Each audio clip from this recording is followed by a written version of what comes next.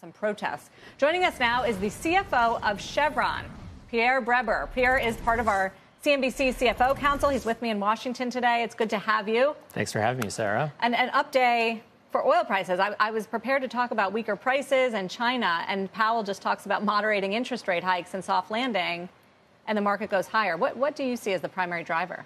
Well, it's a volatile and uncertain time. Demand is strong for our products. The two big questions are, can the Fed engineer a soft landing? And as you said, will COVID restrictions in China continue? On the supply side, supply is tight.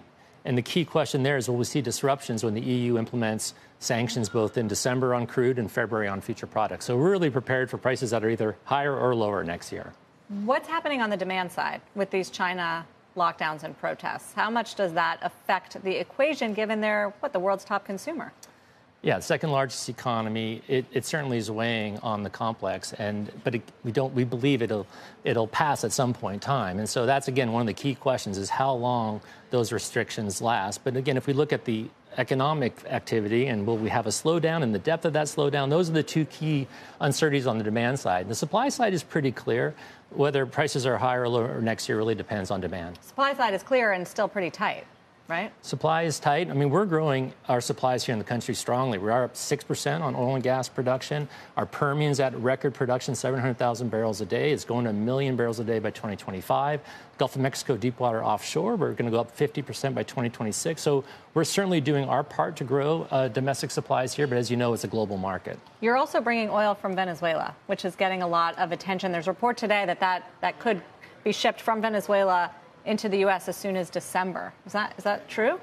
It's a limited expansion in our activities. It just happened with a new license. Yes, we expect to be able to bring crude to the U.S., which previously was not allowed to happen.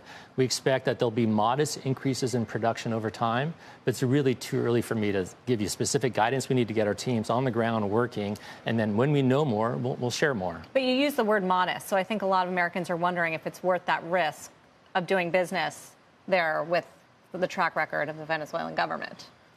Well, Amos Hochstein of the administration was on CNBC earlier today, and those are his words. I mean, this is really U.S. government policy. We're just focused on safely delivering energy to a world that needs it, and we're following U.S. government very strict licenses that have expanded slightly now. Also wanted to talk to you about investors in the energy space. You're the top performing sector so far this year. This was a sector that was, I don't have to tell you, hated and trashed around ESG concerns, which way the world was moving. How much confidence have you gained back from investors, which I know you're on the road talking to every day?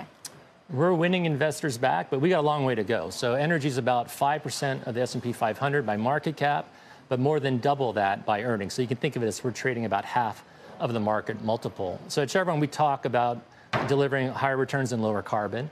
Our return on capital employed this year is over 20%. We're the country's second largest producer of biorenewable diesel.